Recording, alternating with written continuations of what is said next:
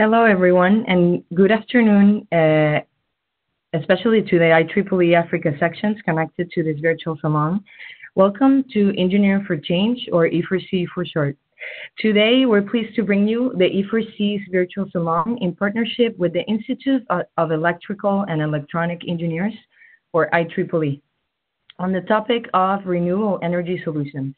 My name is Mariela Machado, and I'm Program Manager here at Engineering for Change. I'll be one of the moderators for today's salon.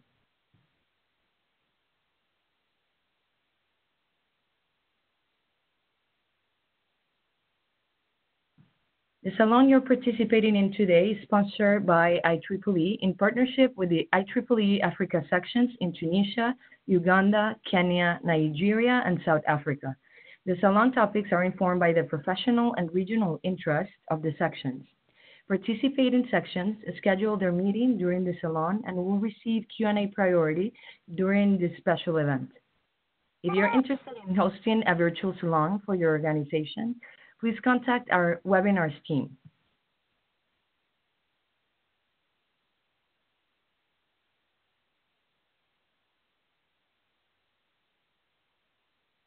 The salon you're participating in today will be archived on E4C and our YouTube channel. Both of those URLs are listed on this slide. If you're interested in additional webinars, information on our webinar series is available on our webinars page.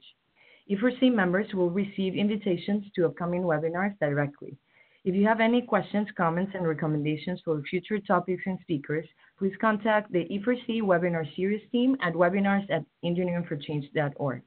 If you're following us on Twitter today, please join the conversation with our hashtag at #E4C webinars.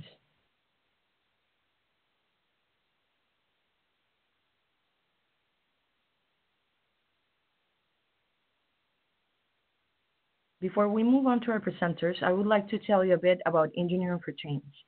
E4C is a knowledge organization and global community of more than 1 million engineers, designers, development practitioners, and social scientists who are leveraging technology to solve quality of life challenges faced by underserved communities.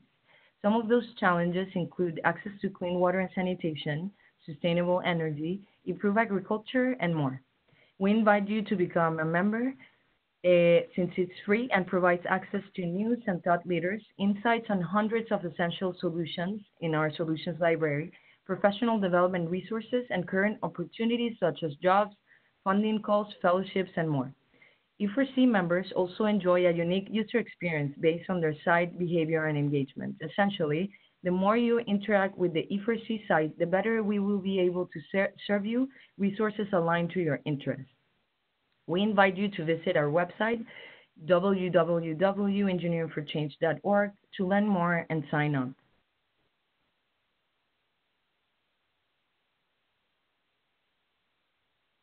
You can find examples of off-grid energy products like the mobile solar home system that you're seeing on the screen on our E4C Solutions Library. There, you can learn more about technical performance, compliance with standards, academic research, and user provision models of these systems. All the information is sourced by E4C research fellows and reviewed by our community of experts. It's available to our E4C members free of charge, so be sure to sign up.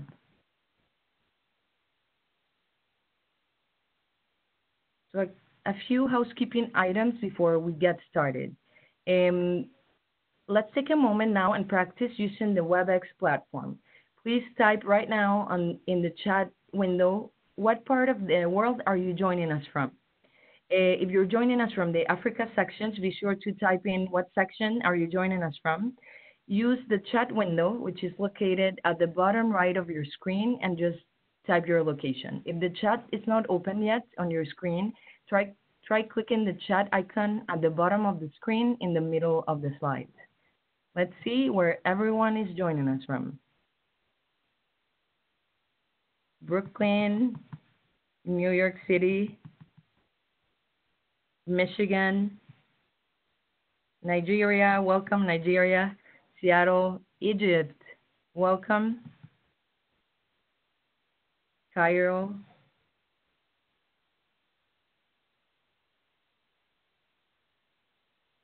Nigeria. Welcome everyone, Louisiana and Nairobi. To see we have everyone connected. Welcome.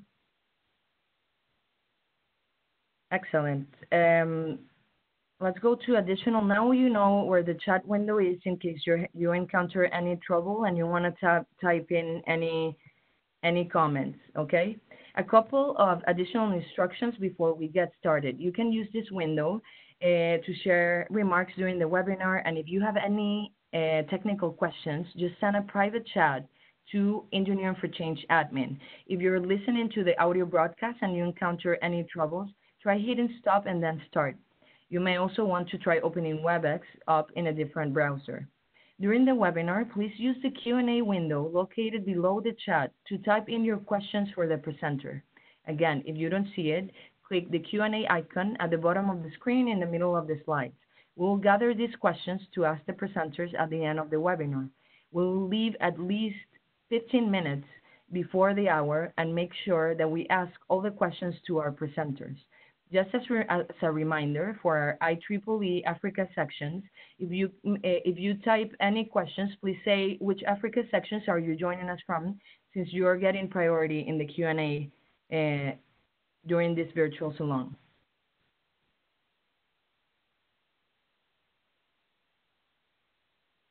Excellent. So without further to say, I would like to take a moment now to introduce you to our moderator for today's virtual salon. Dr. Henry Lewis, an associate professor and Francis Wood Endowment Research Chair in the Department of Electrical and Computer Engineering at Seattle University. His research areas include electricity access in developing countries, renewable energy, and appropriate technology.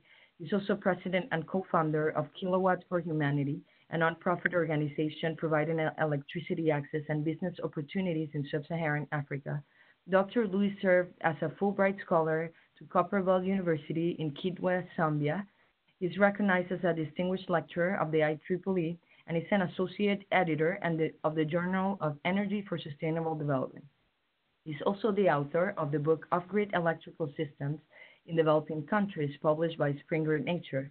He also hosted a couple of webinars, a series of webinars around this book, and we really invite you to check them out on our website. Dr. Henry Lewis, without further to say, and thanking you for moderating this virtual salon today, I pass it on to you to start the virtual salon. Okay. Well, welcome everyone. It's great to be back doing another webinar with Engineering for Change. I've been involved with this organization for a while now, and last year had the pleasure of doing a 6-part webinar series based on off-grid electrical systems. So it's great to be back.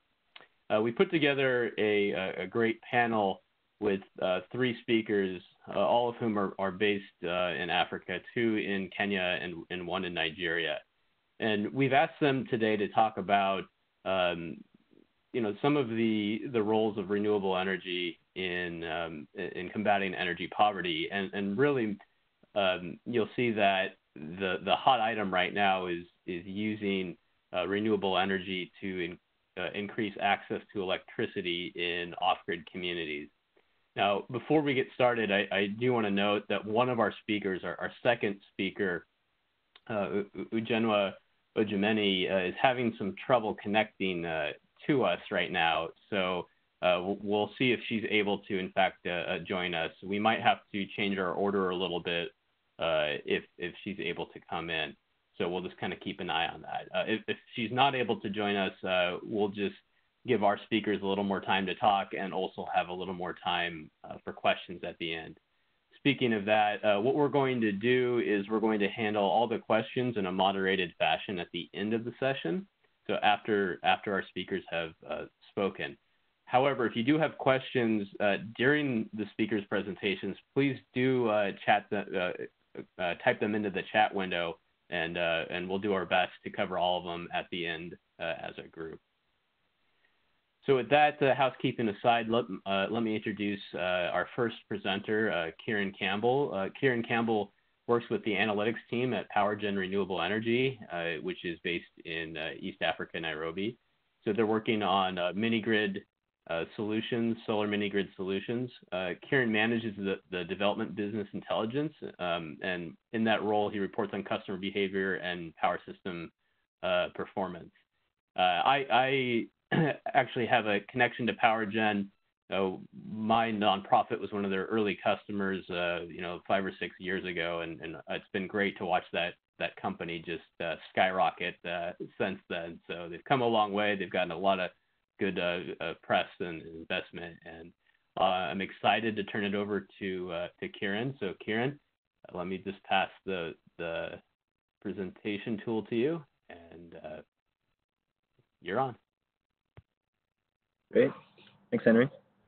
Yeah, and thanks everyone for joining. Excited to share today about PowerGen and our work, and then hear your thoughts, answering questions towards the tail end of this.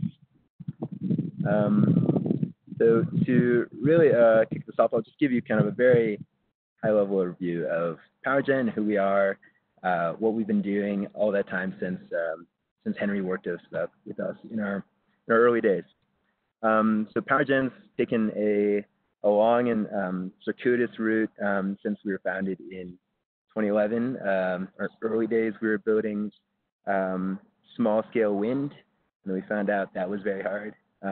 We switched to solar, and then eventually found our way into solar mini grids, which we thought was an interesting business model, and have been really pushing that forward to the point today where we're now operating in 3 countries with an office in a 4th, so in Kenya, Tanzania, and Sierra Leone, and Nigeria as well, and now managing nearly 12,000 customers. And so we have really settled on mini grids as kind of our bread and butter business. But I guess to start, what are we working towards here? What's the challenge we're trying to address? So I'm sure you're all aware, but it's on the continent of Africa, there's 600 million people that don't have access to reliable electricity, which is massive. And it's the goal of the UN that by 2030, everyone will have that under Sustainable Development Goal 7. And so we can look at this and we can see this massive problem, but also look at it as a massive opportunity. And so we think that the private sector has a unique role to play here. If we can, sorry, there's a bird. If we can get the funding needed to deploy the right solutions that can connect people up.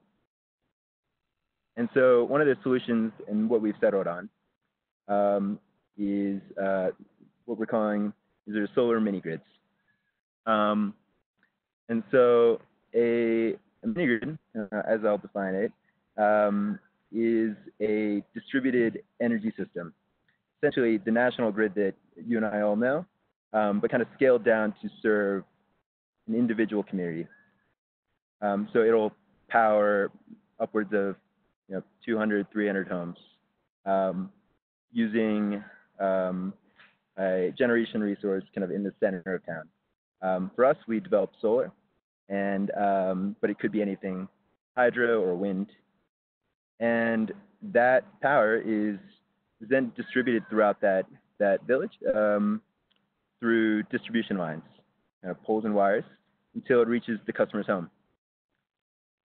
And then in each customer home, we install smart meters that allow us to retail power that customers can pay for with their phones.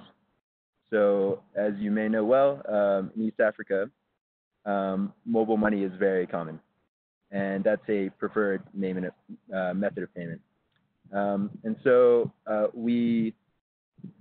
in that way, a lot of these devices that we're deploying are internet enabled. So we enable payments using the internet, and we can track customer issues and system performance all from a remote location. And so a lot of these systems have like cutting edge technology that it allows us to really ensure that we're providing reliable service.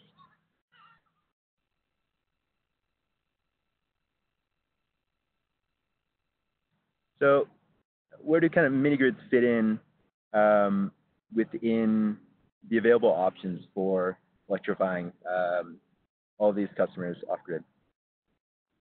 So I think what I'll say here is I think each of these solutions has a unique role to play in connecting the off grid customer.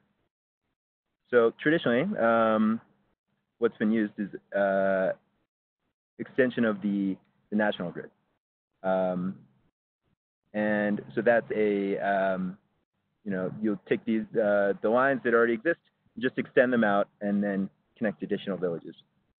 But what we find is a lot of these villages are really far away, hundreds of kilometers, point where it becomes very expensive to do that. And it's probably not the most cost-effective way to hook people. And I think that's where solar home systems and mini grids come in as really interesting solutions to provide power to people for the first time. And so for the solar home systems have really paved the way for what mini grids are doing today. So solar home systems are and we'll get more into this later. But they're a standalone, like household level power system that has a really low upfront cost and is easier for customers to pay off over time, and provides like basic services. And they're probably most ideal, I'd say, in areas that are really dispersed and not densely packed in and may be too expensive for a mini grid. Where I think mini grids play well is in this middle ground where it's too far for the national grid, but you still have a densely packed like community where you can connect up 100, 200 people. And then one advantage is then you can power higher usage equipment like machines and whatnot. So that's kind of what I see as the pros, cons, and benefits of each of these different solutions.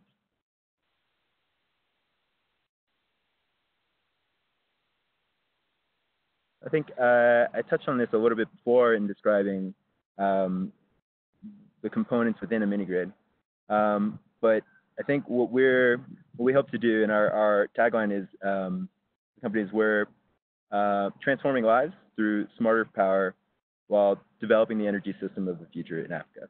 And so it's that second part, developing the energy system of the future, that we're trying to deploy technologies that are at the forefront of what's happening globally in the energy sector. So we see even in Western countries that utilities are looking to decentralize their grids and create autonomy in certain areas through mini grids. They're trying to add on sensors to parts of their network so they can detect issues and troubleshoot problems remotely. And they're trying to really focus more on the customer. Instead of just thinking that they're selling electrons, they want to make sure that they really understand their value proposition. And so we, the company, are really trying to emulate those same approaches so that we're meeting these changes instead of playing catch up later. And so, yeah, I touched on this. So yeah, we're through these technologies and trying to, we're by building what we're doing now, building mini grids kind of on the grid edge. We think that we're allowing mini grids are part of a general convergence of Africa's energy sector to the globes.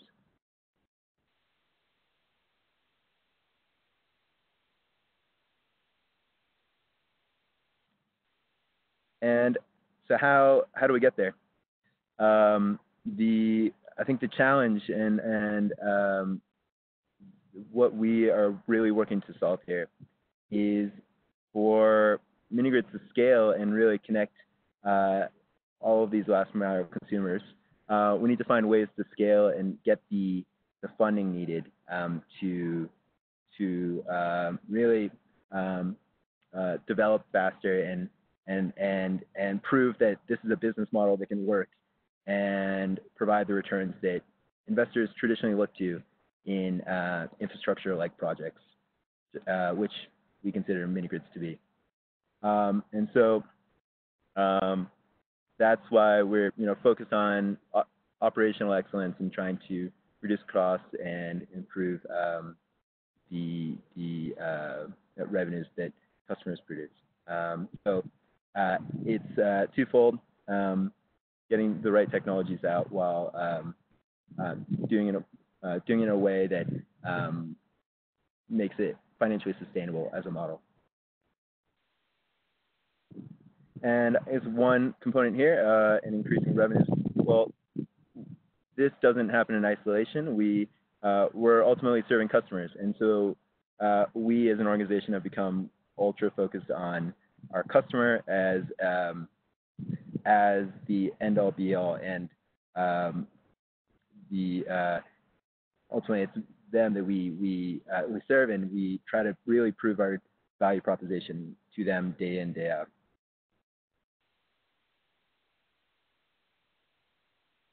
And so, who are our customers? Our customers are typically the rural poor. So they are in off-grid areas, hundreds of kilometers from the main grid, and majority lives below what we typically define as the poverty line. But they're what we connect up. They're both probably about 2/3 of our customers are typical residential customers, your households, but they're also small businesses, either hairdressers or welders or small shops, and yeah, so they're ultimately varied, and we really try to suit our value to each of their needs. And so how have we done that? This kind of tailoring to our customers. We have undergone a few different initiatives to really prove our service as an electricity provider to our customers. So ultimately it comes down to, do customers believe that PowerGen is a reliable and valued service provider? So to prove that, we really try to ensure that our power service is reliable. So typically what you see here for utilities, utilities will in Africa will have pretty atrocious uptime. There's constantly rolling blackouts.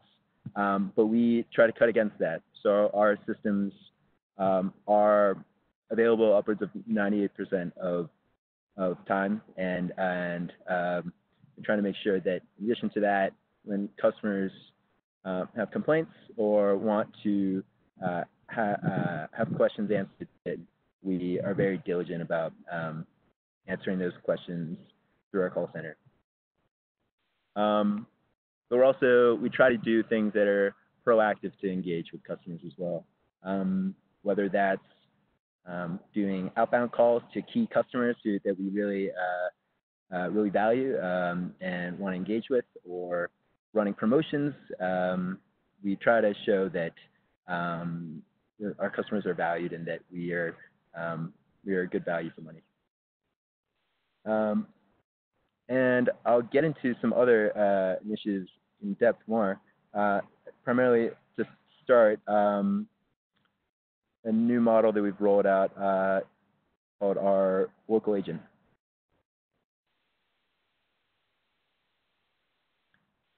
So our local agent, essentially, I mentioned at the outset that customers pay for power using their phone. with mobile money.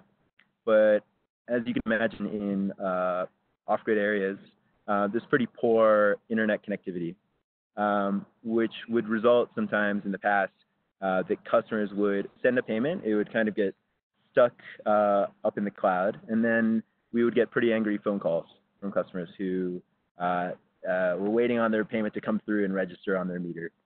And this was such a large problem that we started brainstorming ways to get around this and ensure that customers would get power when they wanted it.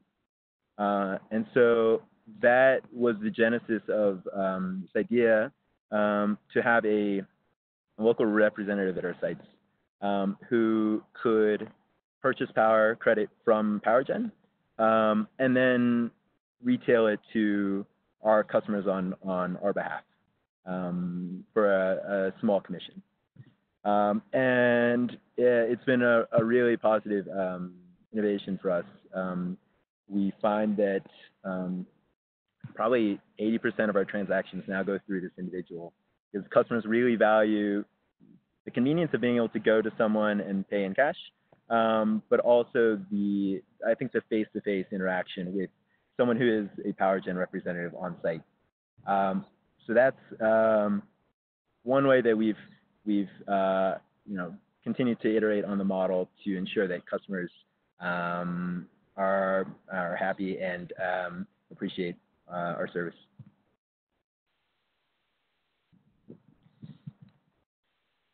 And the other way that we are really these other initiatives that we're pushing on as of late to improve the business model.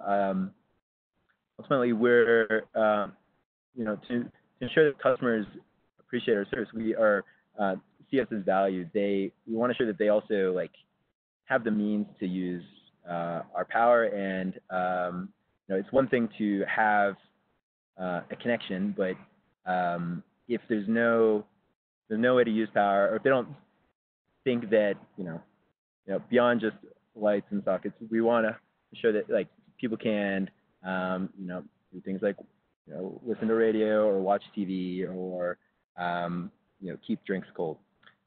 So we've started to offer kind of additional packages that customers could get upon connection. So beyond, if they want to have a few additional lights and sockets to fill additional rooms, they can do that. If customers want to buy some appliance from us on loan, we have done sales trips to offer those. And finally, we tried to work with larger customers who have big equipment and see how we can offer kind of more efficient equipment that will be valuable to them. So this kind of gets at we're trying to address customer wants and needs in ways that also help the business model by increasing usage of our power.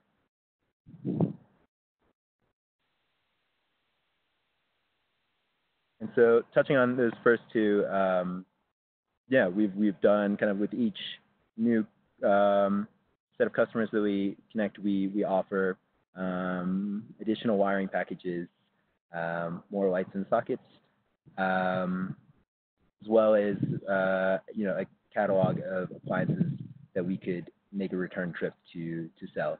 And I think the value here is these are appliances that are often hard to find in these communities just because there's not the right distribution of them to those sites. So customers would often use more power if they had access to the appliances that could allow that. And so that's kind of the market gap that we're filling here.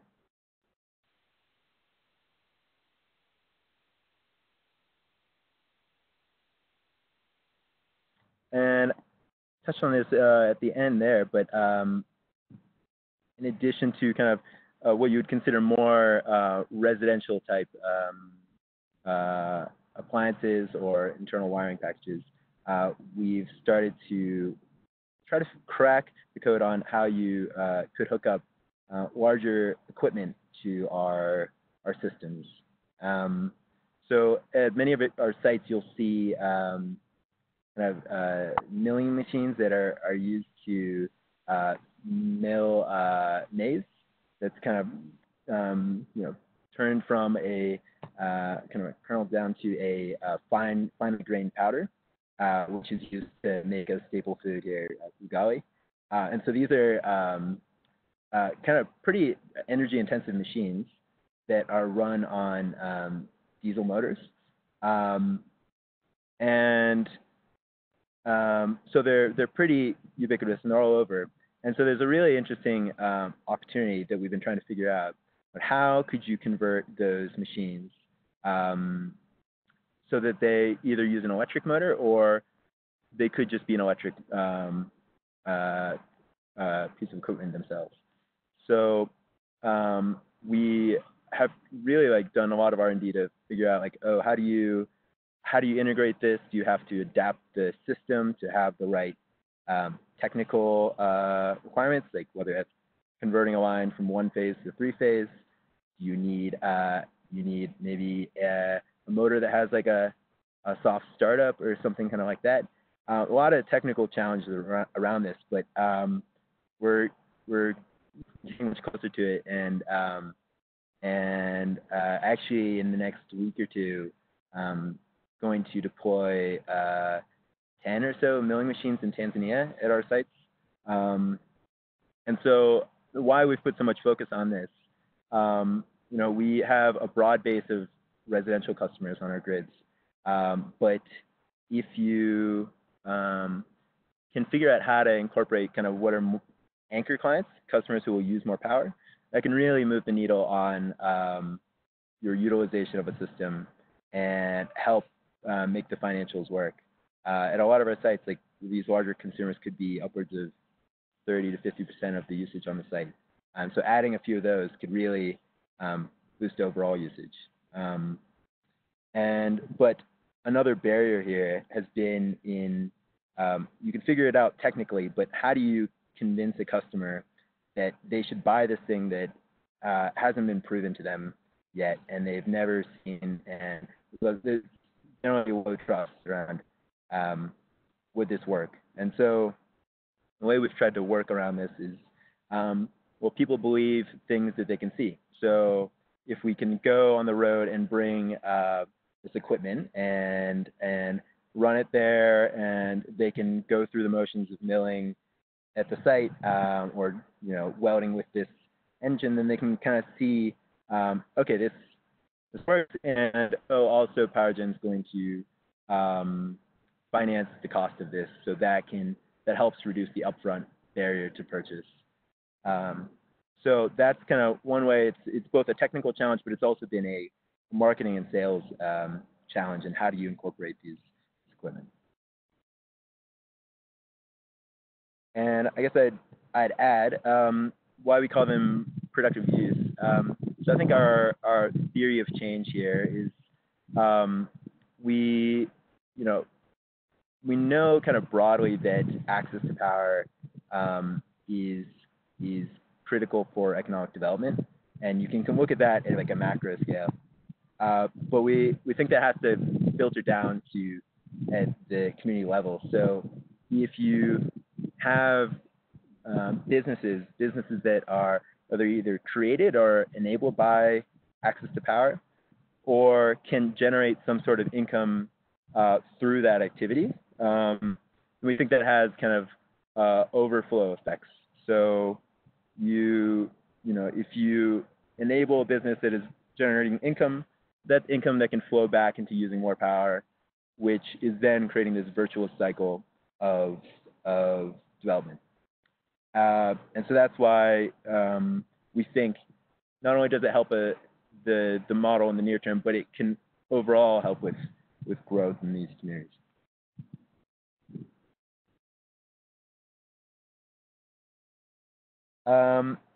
And I'll kind of wrap it up with kind of where we are now and what's kind of next. So yeah, PowerGen is, we are kind of full steam ahead on developing mini grids, both in is primarily now in Tanzania, where we've closed financing for more grids, and then in Sierra Leone as well.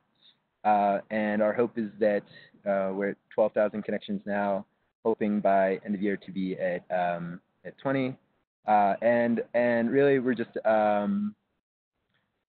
at the large scale, we're hoping to continue to push forward the narrative that mini grids are a viable solution for rural electrification, that they should be considered within kind of national electrification planning as something that could be valuable, and that partners and kind of investors should look to mini grids and donors as well to kind of continue to progress scale up of this sector, enable mini grid developers to connect with customers over time. And then I'll leave you with a photo. This is one of our customers at a site in a town called Wandoni, which is in the Singida region within Tanzania. And so her quote said, "Power gen electricity has helped me with my business. I can now put drinks in the fridge and watch TV, and I receive life comforts and feel like I'm in town." And I haven't personally been to Londoni, but I've heard she's a great cook. So that's where I'll leave it. And I think I'll hand it to Laura next. Or to Henry. Yeah, great. Thanks for that awesome presentation, Kieran. So our next speaker is Laura Sundblad, who is the Corporate Development Manager at Pawami, which is another Kenyan-based solar provider. They work in the solar home system space, and they do financing and distribution of solar home systems. So Laura leads the development of Pawami's growth and innovation strategy. She has many years of international development experience, primarily now working on the intersection of energy access and financial inclusion. Those are two, of course, key pieces to development. She's worked for ARC Finance and the Global Off-Grid Lighting Association in the past, and she's worked with a wide range of international partners, including private enterprise, impact investors, and microfinance institutions to improve access to capital for the off-grid sector. So I'm very excited to have Laura with us today. She's going to talk about solar home systems and the role of them in this energy access problem, and how they're able to get these systems in the hands of their users. So let's see. I think you handed the ball off to Laura. So Laura, I think you should be able to advance the slides. Yes. Perfect. Thanks so much, Henry. Thanks, Kieran, also for the presentation on PowerGen. So now shifting to Pawami, which, as Henry said, is a solar home system distribution and financing company. We are based here in Kenya, and at the moment we are operational in 14 counties in Kenya. And we are working on providing energy access as a gateway to financial empowerment and limitless opportunity in sub-Saharan Africa. So from 2020 and beyond, we are also looking at an international expansion. So today I'll talk a little bit about solar home systems and the role that they have in reaching SDG 7. And I'll also share a few thoughts around how people can get involved in the off-grid solar sector, as I often get inquiries from people who are looking to transition into the sector, who have heard it's an exciting place to work, which it is. So I'll share a few thoughts on that. And I'm really keen to hear questions from the audience at the end, and answer any questions that you have. I'll say for myself personally, I'm relatively new at Pawami. I joined in July. So before that, as Henry mentioned, I was working at Gogla and at ARC Finance. So I'm also happy to take questions sort of on lanterns and the sort of Pico solar space overall, although now I'm focused purely on solar home systems here at Pawami. So looking at the core product offering of PowerMe, we offer a solar home system that is really meant to be a stepping stone into electricity access. And we do this in sort of a two-tiered way. So we have our foundational product, which comes from Focera, a German manufacturer, and offers access to light, to torches, to a radio, and to, crucially, mobile phone charging. And after customers have been paying back for some time, then they're able to upgrade to a TV included system. Now, for us, what this solar home system means to our customers is that they can switch away from kerosene lanterns, they can switch away from dry cell torches, they can switch away from going to charge their mobile phones in a nearby town or far away town, more likely. And so it means that they have a lot more comfort and safety in their home. So most of our customers are people with families buying solar home systems for residential use.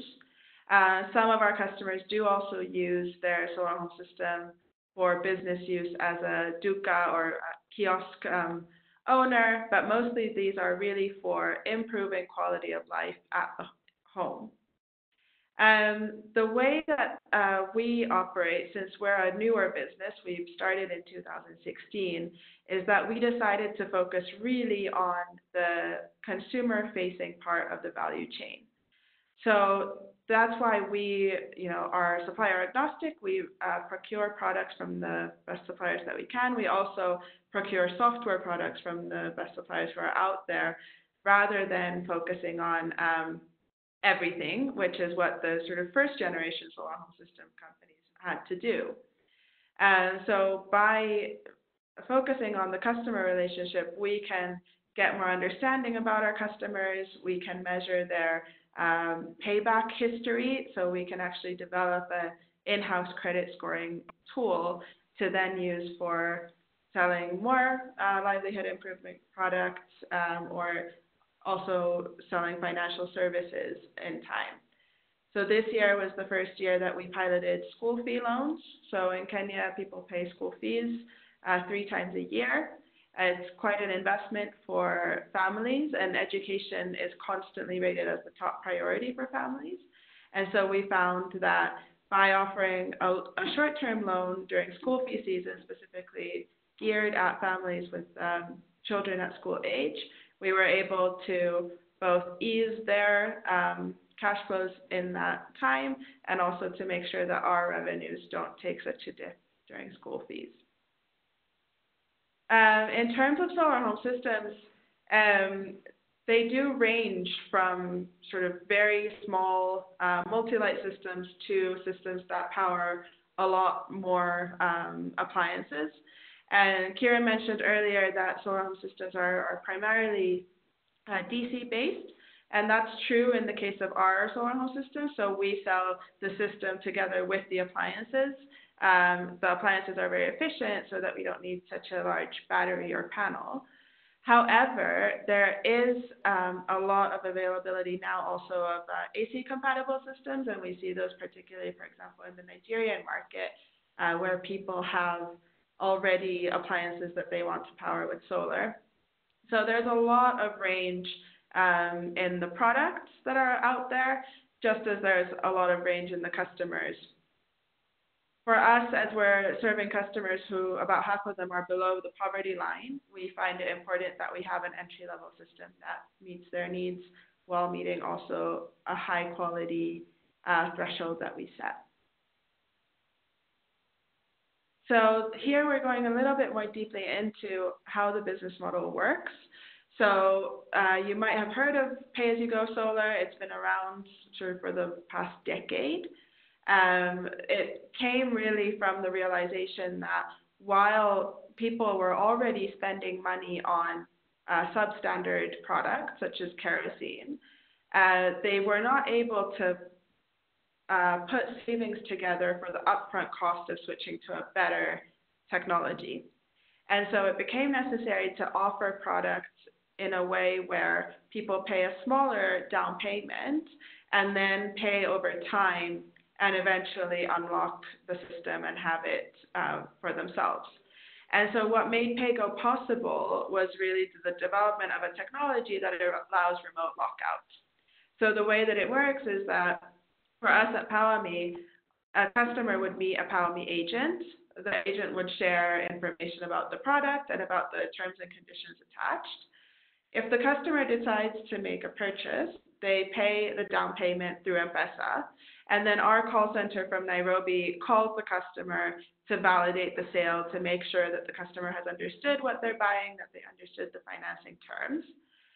Then our technician actually goes to the customer's home and installs the product. So a lot of companies in this sector do not do in-home installations, but we found that since for most customers this is their first solar home system, this is the first time they're interacting with this technology, it's better for us to go into the home and install it to make sure that the panel is actually on the roof and not inside or on the ground, to make sure that the wiring is done correctly and to make sure that the customer knows how to insert tokens into the system and how to use it.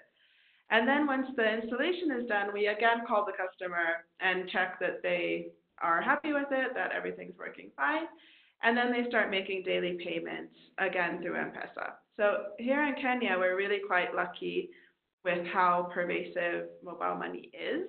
I know that in Nigeria, it's a little bit different. So pay-as-you-go solar companies there either do have some mobile money partnerships, but then also enable payments in different ways through, for example, remote banking agents. But here we go through purely through mobile money. And as customers pay back, we do track how they pay. And as soon as a customer doesn't pay for 4 days, we give them a call and ask what's going on. So pay-as-you-go does have some flexibility. Customers are able to make payments when they have money and then not pay when they don't. But if they don't make a daily payment, that does mean that the system shuts off. And this is something where we're looking at different ways to incentivize customers to pay for a longer time upfront. But most of our customers prefer making daily payments because that is how they make money. So they are selling products in their kiosk, or they are selling milk to the dairy cooperative. They're doing things daily, and so they pay us also daily. And then the third part, which is crucial for us, is we're investing heavily into building this customer network and to build our customer understanding and gathering this data, analyzing it, going out to the customers, interacting with them. And so what we really are looking to do as we mature as a business is to offer other services and products that can improve the lives of our customers. So as I mentioned, we piloted our school fee loans. We're also now developing a pay-as-you-go smartphone to help expand digital connectivity here in Kenya, because there's still quite some gaps in terms of access to mobile internet. And of course, with mobile internet, then you have access to a whole host of other services. We're also looking at things like water harvesters. We're looking at insurance, and some of these will come from us directly, and some of them will come through partners. So for example, for insurance, we wouldn't build an insurance company because that's not our core business, but we can very likely partner with a microinsurance company who's looking to expand their reach, and that way it's a win-win-win for us, for the customer, and for the other company as well. So here's one of our customers. This is Margaret Noratiren. She is a mother, a kiosk owner, and a PowerMe customer since 2 years ago. So we wrote a case study on Margaret. You can access it through our website, through our partnership with W Power, which is a network looking at women and gender equality in the off-grid or in renewables in general. And so with customers these are the kinds of customer relationships we want to cultivate. So we really want to be a brand that our customers trust, We want to be a partner for them over the longer term. We want to offer sort of choice and flexibility. And I think that's something that's still relatively new in the electricity sector, which has focused very much on the macro level of, how many kilowatts are needed, where does the grid line go, how does transmission work. And in off-grid solar, so both solar home systems and in mini-grids, we really start with the customer, and we start with their needs, we start with their aspirations, we start with their income, with their hopes and their dreams, and then it's really crucial that we value that trust that they give us when they buy a whole new technology into their home. And that's something that for me is really the driving force in my work, and why I've stayed in this sector for so long, is because we see impact quite quickly. And I really believe that there's space for every solution in this market. But with solar home systems and with lanterns, we can move quite quickly. And, if the Kenyan grid, for example, expands in 10 years to some of the areas that we work in, and people are able to get a grid connection in 10 years, that's great. But, within that 10 years, that's, for example, if a baby is born today, that's the first 10 years of his life. And so it's better to have the solar home system right away, have better access to education, have better access to a healthy indoor environment. So that's my driving sort of force in staying in the sector, is seeing development impacts quickly and with the customer at the heart of everything that we do.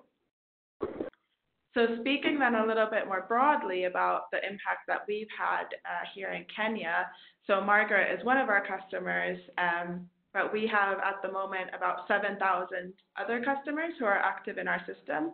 And in addition, over 1,000 customers have already paid back their system in full. So that means that the system is unlocked and it's theirs to use. So that means that we've been able to help families save on energy expenditure, because they're able to move away from kerosene or from dry cell torches or from paying for mobile charging. We're also able to avoid CO2 emissions, because kerosene lanterns emit a lot of black carbon and are both harmful for the planet, but they're also harmful for health. They are a major cause of indoor air pollution. We're able to help people create additional income. So whether that means that they can work later in the evening, or whether they can get to their workplace earlier in the morning if they go before sunrise. There's a lot of different ways in which people can use their product. They can even sell mobile charging for a fee. And so overall, we've improved the lives of over 40,000 people. And of course, as we're rapidly growing, that number will continue to rise. And I want to mention briefly also that we have committed now to the GOGLA Consumer Protection Code. So GOGLA is the industry group for the off-grid solar industry, and we have put together a set of principles for consumer protection that companies in the industry are now signing up to, so including PowerMe. And in this consumer protection code, what's crucial is that we are transparent with our customers, we treat them with respect, our pricing is fair, we protect their data. So there's a host of these kinds of good business practices that are important to build and maintain that trust, and I'm really proud that PowerMe is committed to those principles. So I want to look then briefly at the road ahead before I hand over back to Henry and for questions. So sometimes I get the question, well, what's the point of solar home systems since, the grid is in any way, the grid is what we want, and the grid is what governments want. And there, it is true, of course, that solar home systems alone don't replace the grid. So solar home systems won't power sort of heavy industrial efforts or large institutions. But at the same time, we can't really wait for the grid to reach everyone. If we, according to SE for All, if we go at the current rate, there will still be almost 600 million people in sub-Saharan Africa without access in 2030. And so that's what I alluded to earlier in terms of we need to move more quickly, and with solar home systems, it's the easiest way to do that. And then another question that I get is, how about here in Kenya? Because KPLC has done a lot of work in grid electrification, and this is also the sort of hotbed of off-grid solar. This is the home of Mkopa Solar, which is the largest pay-as-you-go company in the world. But even here, there's still about a quarter of the population who don't have electricity access. So for us, as we're looking at international expansion, we're also looking very much at how do we penetrate more deeply in the counties that we're in, and how do we also go into more of the underserved counties here in Kenya.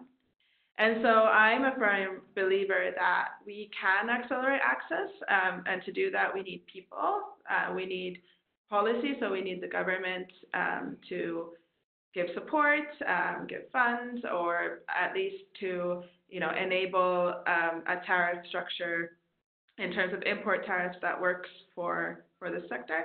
And we need private sector efforts, and there's really space for a lot of companies here.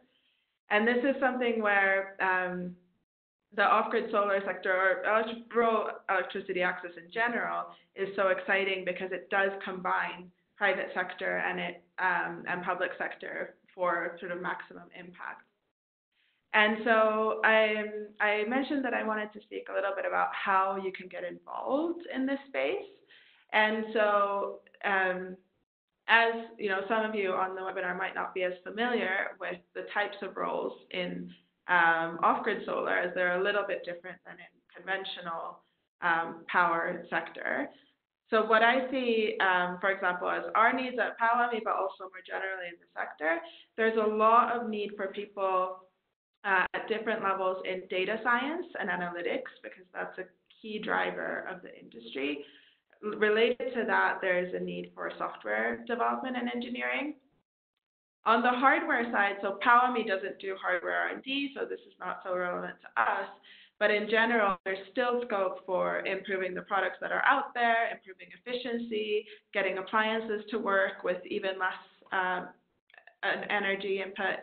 And then there's a real big need for finance professionals. And so there's these companies, these pay-as-you-go solar companies, are a hybrid of consumer goods, financing, and electricity access.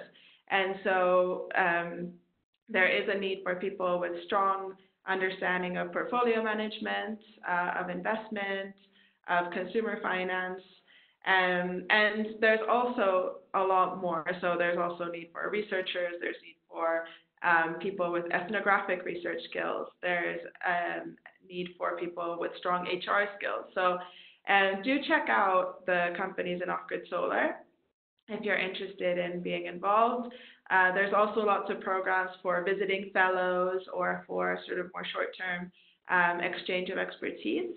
And so I do hope that between Kieran and me and hopefully with the third panelist, we're able to invite some of you to dig a little bit deeper into the sector and potentially join us, because it's really a fun, diverse, dynamic place where no day is the same. And there's so much to do and so much sort of progress to be made.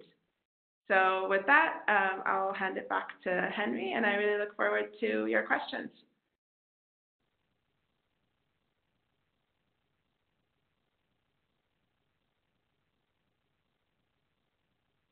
All right. Thank you so much, Laura. So unfortunately, despite our feverish efforts behind the scenes to get Ujenwa connected to us, we're still having some trouble. So I think what we're going to do is we're going to move into the Q&A portion, and if she is able to join us, we'll invite her to interact with us in that answering those questions. So I'll pose a general question, and while I'm doing that, if you're in the audience and you have questions that you want our panelists to ask, go ahead and enter them in the chat. If you happen to be at one of the IEEE sites, go ahead and make sure you put that as a preamble to your question, and I'll make sure that it gets asked. So to start off, I've been involved in this area for 10 or 11 years, and it always struck me as to, why didn't we see mini grid, solar home systems, solar lanterns coming out 20 years ago? Why has it only been in the last 5 or 10 years that we're starting to see this? So Kieran, I'll ask you if you have some thoughts on that first, and then Laura can follow up. Sure. Yeah, I think the emergence of solar home systems and mini grids, I think early on, a lot of it was due to cost declines in a lot of these technologies or emergence of new technologies. So when I say about cost declines, I think our systems rely upon solar panels and batteries that are pretty core and one of the more expensive components in the systems. And so maybe 15 years ago, before we saw real price declines in those technologies, developing a mini grid or solar home system probably would have been prohibitively expensive for these customers. So it was only through that kind of cost decline that we could start to sell power or solar home systems at a competitive price for these customers. That's kind of one, and then I think two is really like the emergence of at least in East Africa, the emergence of mobile money as a payment method through M-Pesa first, and then with other carrier cents, that allowed for consumers in remote locations to pay for systems where they're maybe sold from a central point, and that made it much easier to track kind of follow up of these sales and manage these sales once they were kind of out there. So I think that those are probably the two things I would call out. Great. Laura, you want to add to that? Yeah, I mean, I think, of course, the fall in the cost of the components is really key, as Kieran mentioned, and mobile money has certainly propelled the growth here in East Africa. I think the other thing that has shifted in the past 10 years is thinking from both donors and from governments on how electricity access can be organized. And so previously, as I mentioned, it was really more large-scale infrastructure, grid expansion, and that was sort of at the heart of the efforts of, say, the World Bank. And now we see, for example, here in Kenya, a really innovative new program called COSAP, looking at how the World Bank, the Kenyan government, private fund managers, and the private sector together can offer a combination of mini grids, off-grid solar, and grid electricity access to counties that have previously had poor access to electricity. So that mindset shift to having decentralized solutions as part of the overall solution has also been helpful in increasing the growth of the sector. Yeah, great. Exciting times to be involved in this space for sure. Could we have a question from one of our IEEE sections here? That the question asks, who's when we look at the renewable energy that's deployed in Africa, I think, I'm going to paraphrase a little bit, but why is it so much solar now, and why and how do you assess the performance of the installation? So why is it primarily solar being selected? What are some of the reasons for that? And then, how well are these solar installations doing?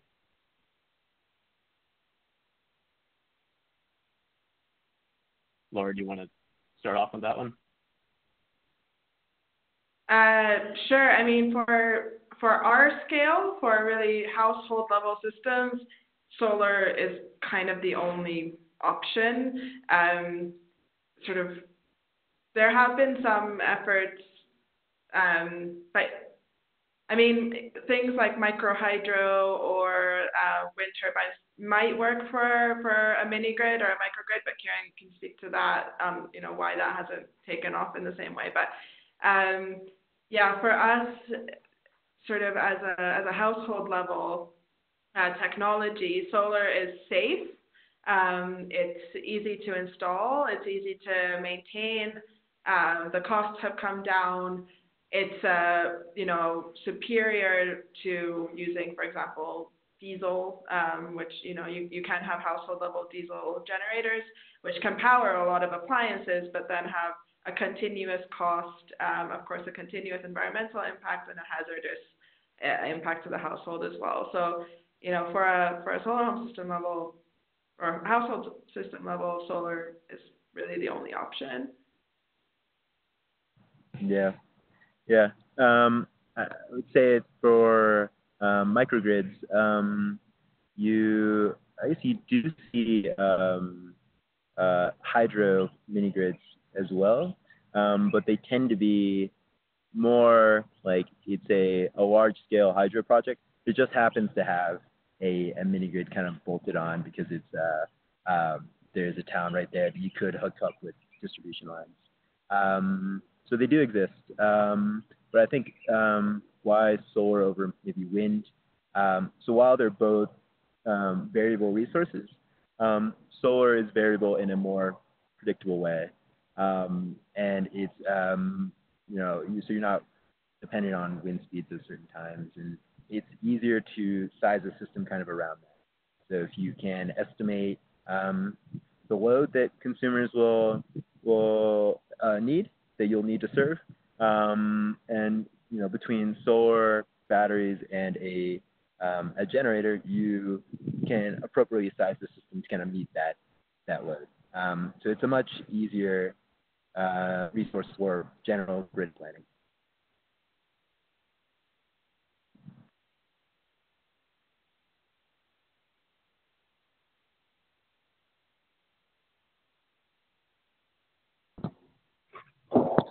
Hello, Henry.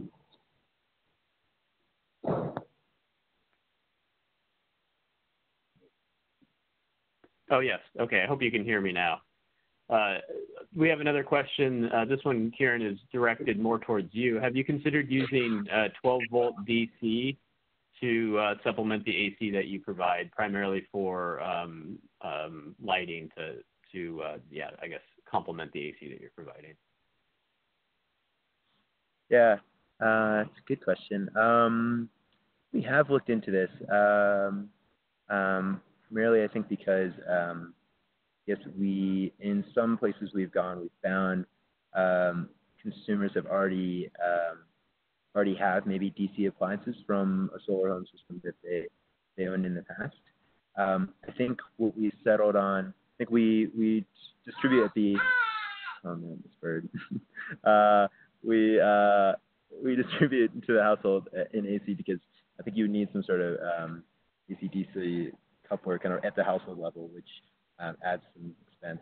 And I'm no engineer here, but I think it added, it was technically easier just to kind of continue with AC to the home, and then add on the sales of AC appliances as well.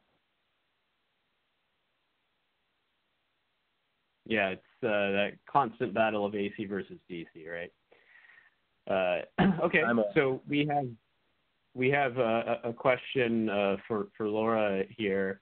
It has to do with the maintenance and repair of the system. So who's responsible for that, and how long does that go? If you have 3-year payment contract, what happens in year 4? Sure. So, well, every company organizes this slightly differently.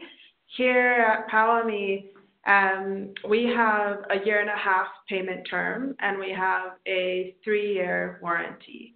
So for that 3 years, 3 years for the whole system. So it's 1 year for the appliances.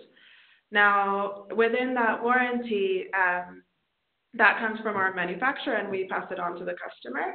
And we then send out our technicians to service customers when they have issues. The way that it works is that the customer gets in touch with our toll-free number, our customer care number here in Nairobi, talks about the issue that they're having. We try first to troubleshoot on the phone. And then if that doesn't work, then we open a product ticket and then look to close that as soon as possible for the customer. Now, we are looking constantly at ways in which we can improve that process, and also to make sure that we're really educating the customer even more thoroughly. So our systems are relatively, simple. They're pretty robust. There's not a lot of moving parts, but there are some basic things that you need to know, for example, about keeping the panel clean. And so we are actively looking at ways in which we do that better. But we do offer this 3-year warranty for the system. We're looking also at, what should we offer? So right now, PowerMe is 3 years old. So we're starting to get some of the post-warranty questions now. And we're looking at, okay, do we sell repair services also for customers whose warranties have expired? Right now, we don't do that yet, but it's definitely something we're looking at actively. So with our solar home systems, customers can use them for about 5 years in total. And at that point, typically you would want to replace the battery. But, the systems can go on for longer than that. But up to the 3 years of the warranty, they're covered under us.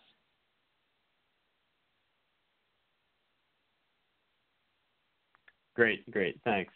I think we'll move.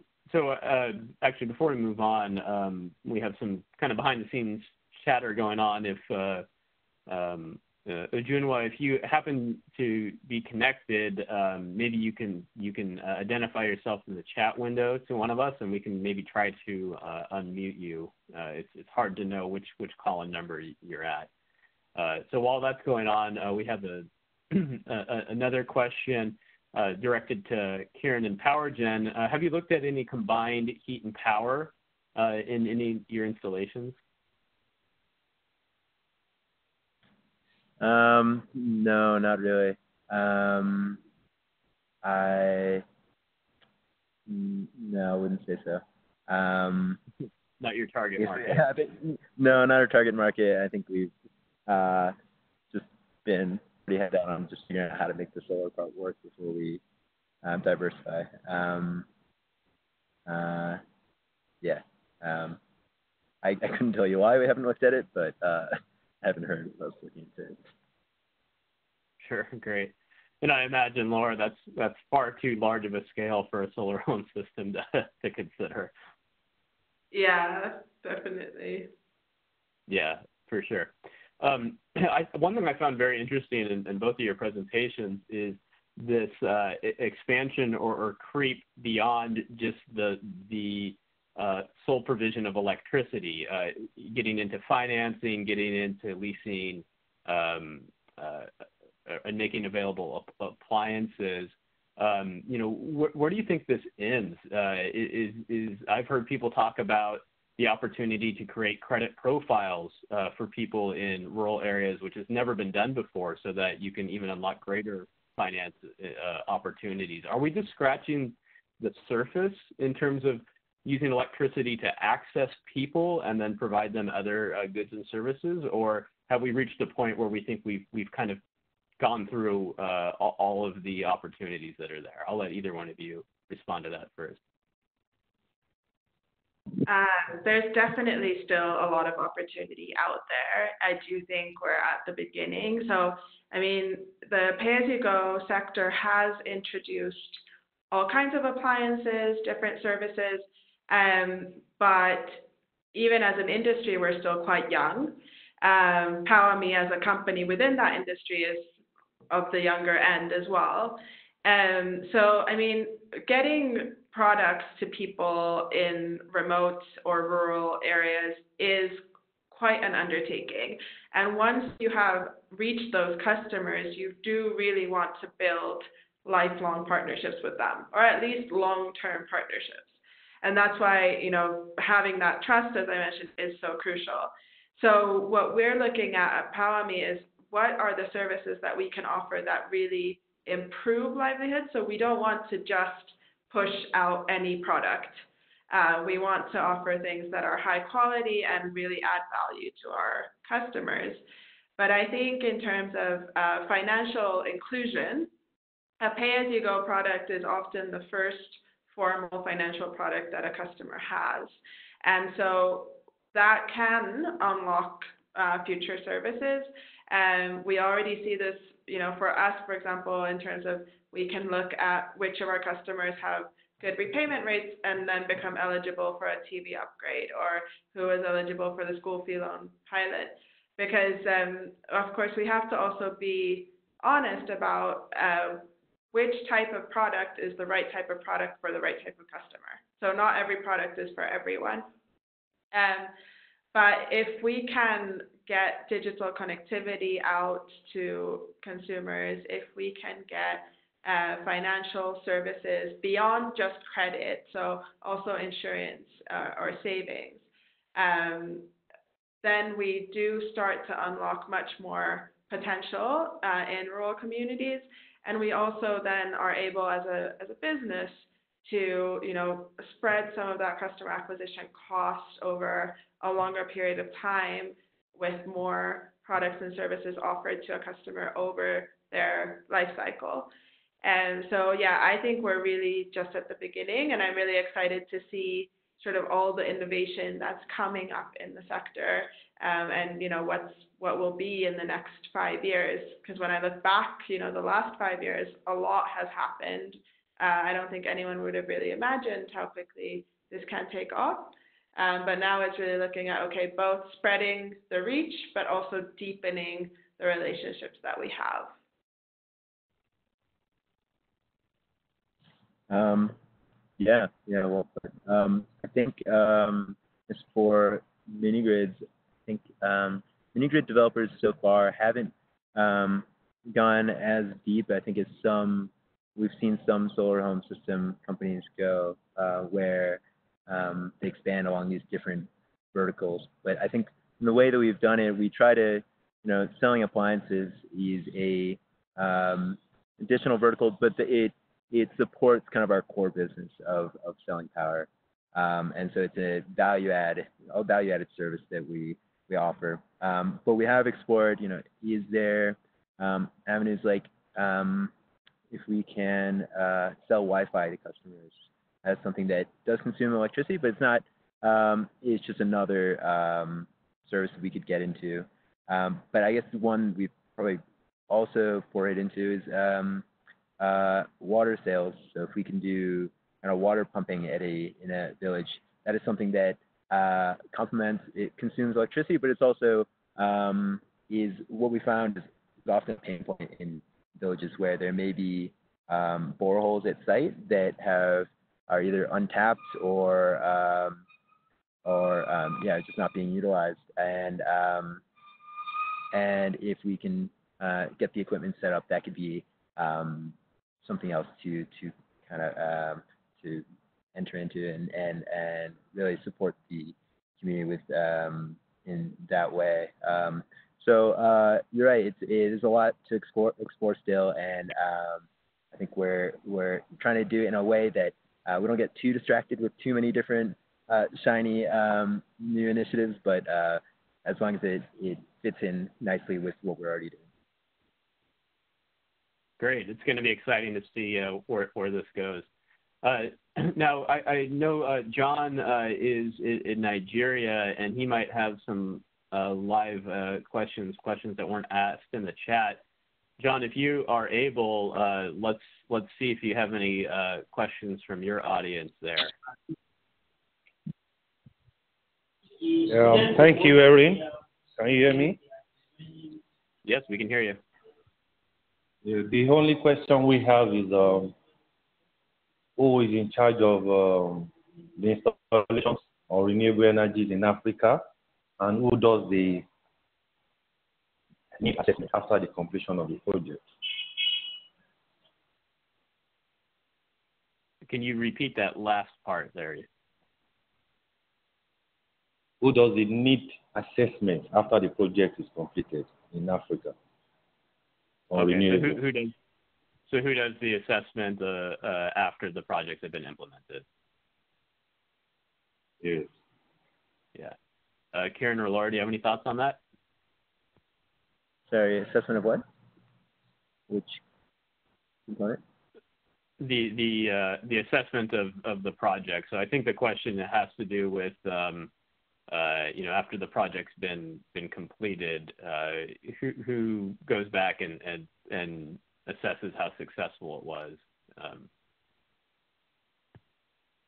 I guess I don't know if we do commissioning reports around projects once we're done building it. But I think it's generally just kind of ongoing monitoring and reporting on how things are going, and kind of we're continuing to track things like how well is the actual system performing. Like, does it seem like we're utilizing the resources we have well, or generators running all the time, and can we find faults? So we're always kind of looking at our sites and trying to get alerts on when something's gone awry. But then that's kind of from a power system perspective where we're tracking. But then we're also looking at like what are customers doing over time? Like, are they, what are kind of trends in usage and spend? How are they kind of engaging with our service? What pain points do they have? So we don't really formalize that in kind of like an assessment on like here it is at the end. This is what we found. And it's more just kind of over time we're continuing to watch and see how things develop. I hope that answered your question. Yeah, thanks. I think we'll move on to a question that's directed to Laura here. So the question is, what criteria do you use to identify customers? And then secondly, how far is your distribution reach? Are you targeting people closer to towns or in really far-flung areas? Sure. So for us, in terms of customer selection, the key piece of information is really, are they willing and able to pay the down payment? And there's a lot of discussion in the sector on whether you can use data in some way to screen customers. But the truth is that, at least for us at our scale with 7,000 customers, which is still relatively small, we don't have sort of robust enough data that would be unbiased enough to really make a screening decision based on our past customers. So it would result in a bias. So for us, and we've heard this also from investors and others who have looked at the industry, the down payment is really something where sort of the rubber meets the road and the customer is really making a clear claim that this is something that they value and that they want to buy. And that's really crucial for us because, again, we're not just pushing products. We want this to be a choice for the customer and an informed one. And then making that payment is a sort of clear indication that that they want the product and that they're also able to put at least that much money together to pay for it, which indicates that they are able to pay in the future. And then, of course, as customers join, then we can learn more about them. We can learn when they pay, when they don't pay, who pays, who doesn't, and be in touch with customers proactively if we identify customers that might be more risky. What was the second question? The second question had to do, or the second part of this question had to do with, your customers. Are they clustered closer to the larger towns, or are they in quite rural areas? And how do you get into the rural? Yeah.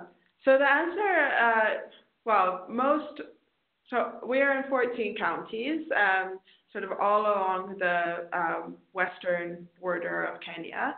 We do have a lot of customers in and around Kisumu, which is the third largest city in Kenya. But then we do also have sales all the way up in Turkana, as well as in the Kakuma refugee camp, which is remote but dense, so a little bit different than most places. Now, of course, logistically, it is easier to reach customers that are closer to towns. It's easier for our sales agents, it's easier for our county managers. But we're constantly looking for ways to spread our reach within the counties that we're in and then also go further. One of those opportunities is provided by this COSAP program, the World Bank funded program, which looks specifically at how do we get off-grid solar into more remote locations. But you know, it's a business reality that customers who are closer to our sort of distribution hubs and closer to our sales agents are the ones that we reach first, and then we go further from there. Great, great. We're nearing the end of our time here, but I do want to ask one other question to the panelists here. You know, I'm a professor at a Jesuit university, so I always have to explore some of the ethical questions that are out there in this space. And I'll give you two options, and you can pick which one you might want to address. Well, the first has to do with data privacy. So mini-grid companies, solar home system companies collect a lot of data from a lot of users, and we've identified some ways that can be leveraged to offer other products, services, et cetera, many of which are beneficial. But, you know, in the United States and in Europe and so forth, we take our data privacy very seriously. So I'm wondering if there's any protections out there, any guidelines that have been proposed to what to do with that data, how to share it or not share it. The other question, it has to do with e-waste. So, you know, we're putting a lot of batteries out there, a lot of electronics. You know, what do we think of recycling, disposal? Is that an open problem? Do we have good solutions yet? So feel free to just nibble at either of those questions, and then we'll wrap it up. And maybe I'll start with Laura on this one. Okay, well, I'll nibble a little bit at both of them, just because both of them are really pertinent and things that are discussed in the industry a lot. On data privacy, that is part of the Consumer Protection Code that I referred to earlier. At PowerMe, we've taken the line that we do not sell our customers' data. So we do collect a lot of it, and we do use it internally. We do look also at how do we actually keep that safe. I mean, we're a relatively small company, so probably not as interesting for hackers as one of the bigger ones. But we, of course, do need to keep our customer data safe, and that's part of being a trusted partner. So for us, the customer data is not for sale, and that's a key sort of defining baseline. And then we're working, you know, to learn more on what we can do, and then we rely also on GOGLA to work on this as an industry. A lot of the thinking so far has come from learning from mobile network operators who, of course, worked with data privacy for a long time. On e-waste as well, actually, GOGLA has been doing quite a lot of work, also with CLASP, which is another international organization. For us, you know, we're just getting into this stage, as I mentioned, since we're 3 years old. Our products have a 3-year warranty, so we're getting into that space. Now, e-waste in general is not a problem that is limited to off-grid solar. It's a much bigger problem that, you know, in the end, the Kenyan government will also need to tackle. And so, you know, we're very willing to work with sort of developing different solutions, but at the moment, our line is that we don't leave that problem to the customer. We collect the products back at the end of their life. But then in terms of a final, you know, solution for e-waste, that's something that we still need to work on together, I think, also together with the mini-grid sector. For sure, for sure. Okay, Kieran, I'll turn it over to you. You got about a minute here. Cool. Great, thanks. I'm saying the data privacy question. So I guess like GOGLA, the Industry Association for mini grids. It's called AMDA. Is putting together very similar consumer protection rules, and we'll probably model it quite closely off of what Google has done. But I think in general, as an organization, we take data privacy very seriously, and yeah, don't sell it, and we have very strong and good controls on kind of who we share data with and who has access to our customers' data. Then on the battery waste question, yeah, I think it's helpful. So our batteries, we have processes in place to return them to the manufacturer who buys them back at the end of their lifetime. It's a company, Chloride Oxide. And so we're compliant with a lot of the environmental regulations from entities like regulators like NEMA, NOWURA in Tanzania. So yeah, take that very seriously and ensure that it's handled well. Great. Yeah, it's good to see that these are topics that are being discussed in industry. So let's wrap it up here. Thank you so much for your time to our presenters. I'm sorry that Genoa wasn't able to connect with us. Maybe we'll have her at a future webinar, and I'll turn it over to Mariella, who will present the closing slide. Thank you so much, Henry, and thank you, Kieran and Laura. This was super insightful. Thank you so much for everyone that participated, especially the IEEE Africa sections, which really appreciate, how interactive this conversation was. To obtain your PDA certification, you have the link there. If you have any questions, reach out to us. We appreciate your time. And as a last comment, and unfortunately we didn't have Ujungwa jump in. She's based in Nigeria, so we have appreciated her perspective in this discussion.